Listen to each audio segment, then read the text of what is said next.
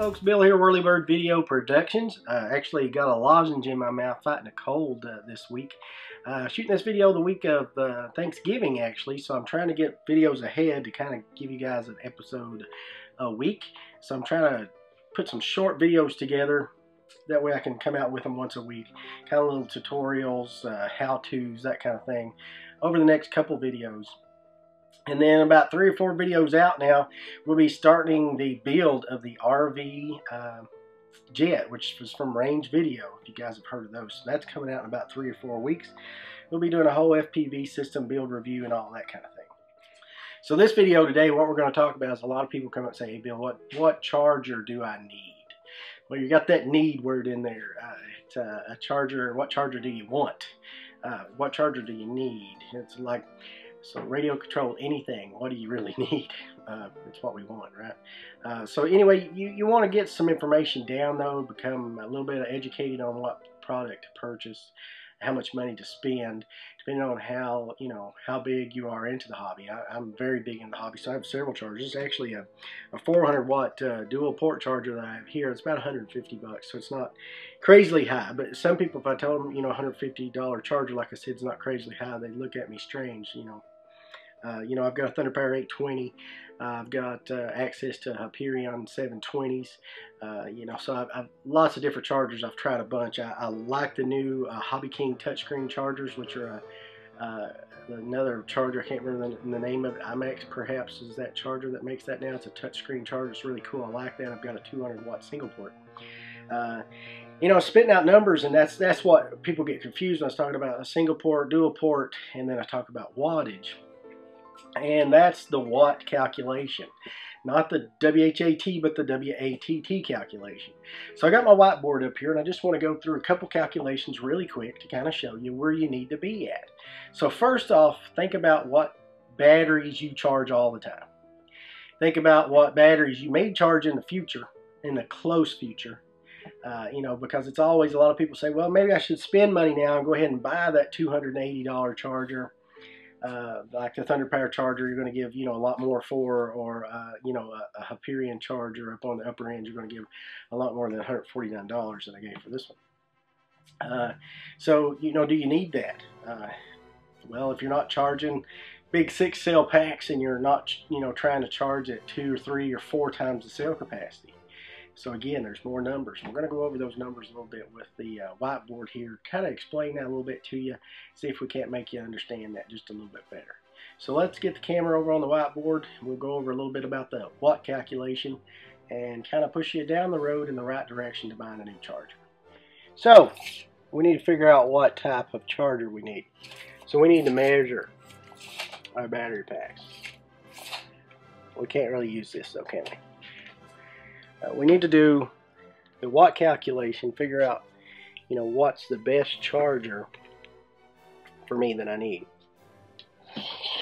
So I mentioned, this is a cheapo, really high-end wattage charger from SkyRC. I think I got this at nitroplanes.com, but I've got a Thunder Power 820 that I got from Horizon Hobby. I really like it. And then I also have a Hobby King, the X200. And I'd like to have that new X400 double port. So may actually get that and sell my 820. But at any rate, so this is a 400 watt times 2. I use some little Velcro straps. I actually put the little red ones around the batteries when they're dead, just to kind of indicate a discharged battery. And then I just put me some Velcro on there. So that's me putting that on my charger. So at any rate, it's times 2, so it actually has 2 ports. I can charge, I don't have this one plugged into anything, but anyway, 2 different sets of charge leads comes out, 2 different screens, and so basically this is 2 chargers, 1 and 2.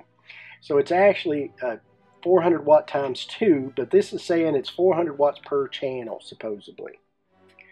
Now, so I think this is probably really more like a 200 watt charger per port. But at any rate, that's what we're getting to, is the watts. So if you're buying a single port charger, that is a 50 watt charger, because that's what a lot of folks are buying. They're really cheap. Around 20 bucks you can get that little IMAX B6. And a lot of the guys at the field have got the IMAX B6 Quattros, which are, it's a 200 watt charger, but there's 4 ports, so they split that 4 times, so it's really 50 watts. So you got 4 50-watt chargers. We getting on to something here? We're all about the watts, right? So if we look at, sorry, getting off camera there for a second, I want to get my notes. So we're going to do our watt calculation. Our watt calculation is volts times the amps equals our watts. So volts times the amps times the watts, or volts, amps, watts. So what that means, so let's just take a common battery that everybody uses, or at least a lot of folks around the field. Flying, 15 size electrics. So, an electric with a 3-foot wingspan or so. Generally, those are going to use a 3-cell lipo. Again, you got to talk about chemistry too when you're talking about, picking a charger. Pick a charger that charges the chemistry of batteries you use the most time. That's the first thing I said, figure out what batteries you need. But 90% of the folks, they're really looking for a charger to charge lipos nowadays, or lithium polymers. Also, there's some life batteries out there. I use a lot of life batteries on my receiver packs and my bigger gas planes and bigger electric planes, even when I'm not running a BEC. So you got to make sure the charger charges that particular battery chemistry. So we're not going to talk about battery chemistry. You guys, I'm going to assume you guys know what a lipo is and what a life is and that kind of thing. So we're talking about today measuring wattage to see what type of watt charger you need. So if we say the typical is a 3-cell, I don't know if that red's going to show up good. I just had that thought. I want to grab black real quick. 3-cell, 2200 milliamp hour battery. Now this is important, right? I mean, that's how big the fuel tank is. So you got a 2200 milliamp fuel tank. It's like a 10-gallon. So your 3 cells, we're talking about lipo, so it's 3 cells at 2200 milliamps, this is an 11.1 volt battery. So I know, it's 12 volts really, but really it's listed as an 11.1 volts. If you measure a charge battery, you're going to get 12 volts. But once you start to pull some amps out of that thing, put it in their load, that's what you're looking at as 11.1 volts. So we know we got the voltage, which is our V here in our first part of the calculation, at 11.1 volts.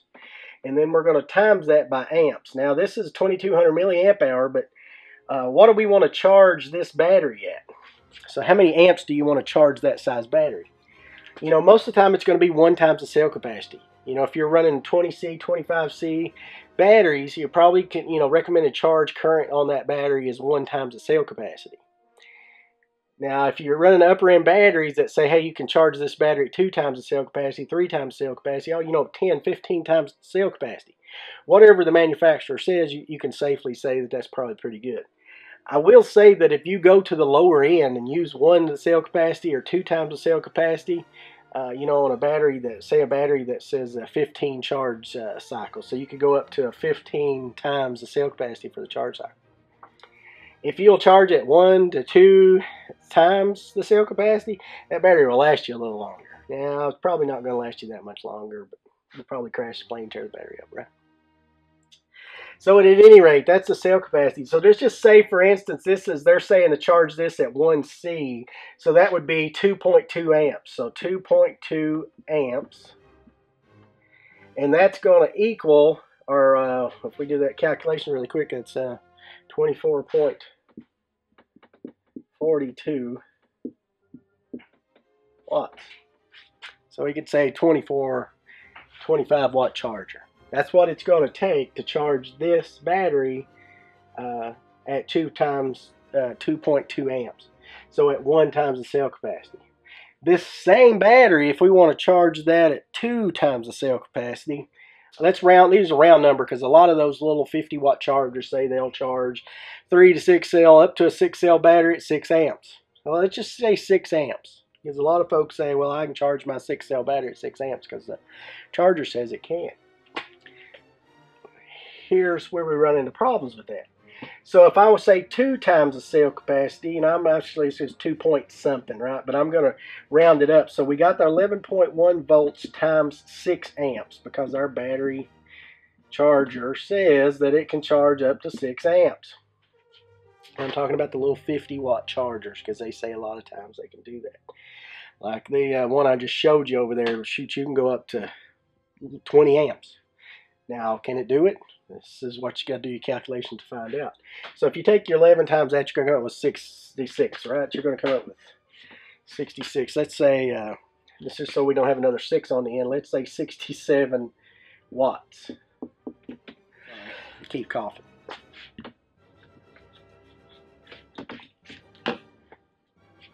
So 67 watts. So, what's that tell you? If we own a 50-watt charger, one of the little $29, we want to charge this 11-volt battery at 6 amps, we're going to need 67 watts. We can't do it.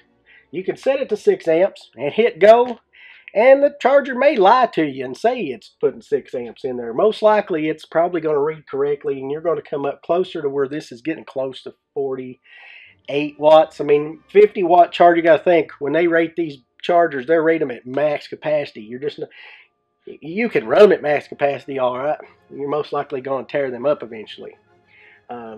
So at any rate, you could see, you know, we could charge this at 5 amps or 4 point something at 11 and come up with our 48. You know, we'd be really close.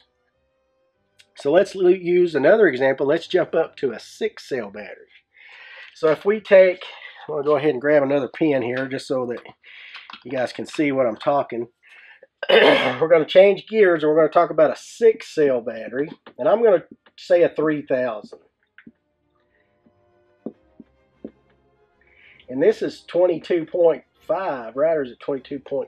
It's 22.2 volts. So 6-cell, 3000 milliamp, 2200. We really haven't increased much in the milliamp size, right? Our gas tanks went up 800 milliamps. But now what we've got is we've got a little more high boost on the fuel, right? So instead of 11.1 octane, we got 22.2. Now the good thing about going up in the volts is generally your amp draw will be less. So generally the higher the voltage, the lower the amp draw. So you can get a little bit more efficiencies out of it. But you're probably running a much bigger motor. In this case, like this is be a good size for a T-Rex 500 sized helicopter or a 500 size electric helicopter. Now, if we want to charge this same battery, let's say at 1 times the cell capacity or 3 amps, then we put in our 22.2 times, that's our volts, times 3 amps. And what's that give us? I mean, that's going to give us the 67. Let's 67. We're going to round up because we're getting the same output here. We're trying to get 6 amps out of it. And here we're getting 3. So if we wanted to charge this at 2 times the cell capacity and go up to 6 amps, we take our 22, and I keep writing 3 for some odd reason. I think it's because it's 3000 milliamps. I keep messing up. We're going to take our 22 volts times 6 amps, and that's going to equal what, 130 and change. We're going to say 134 watts. I like to round off. So if I want to charge my 6-cell 3000 milliamp battery pack at 6 amps, I'm going to need at least a 134 watt charger. Or you're probably going to go buy a 150 watt charger. So if you're looking, hey, I want a 100 watt charger, you go buy a 100 watt charger, you're not going to be able to charge this battery at 6 amps. But you can easily charge this battery at 6 amps. So write that down and memorize the watt calculation, and that'll help you figure out how many watts you need to charge the battery you have at the amps you're wanting to charge at. Always pay attention to your manufacturer's recommendations. You know, so if your battery pack says on it, do not charge more than 1 times the cell capacity, just don't do it. Okay, and lastly, you know, one thing I said is planning for the future. You know, should I go out and spend $300 on this Mac Daddy push button touch screen talks to you charger? Because I know 10 years from now I'm still going to be in this hobby. Well, 10 years from now, there's going to be like 15 versions of that charger that's came out since then. I mean, there's a new version every year, seems like. So if you're stuck on a particular brand, stick with them. Most of the brands are very reputable today. They work really good. Underpower, Hyperion, this little Scholar C that I'm using works pretty dang good. I haven't had any problems out of it. The Hobby King charger that I have works good. I haven't had any trouble out of it. So, stick with reputable names, people that stand behind it, get a little bit of service behind it. Go to your local hobby shop, talk to those folks, see what they got, see what they can get, and they can help you and go from there. So this has been a watt calculation video on how to choose your charger. So thanks a lot for watching. Please give me a big thumbs up. Please rate and subscribe, and we'll see you next time on Whirlybird Video Productions.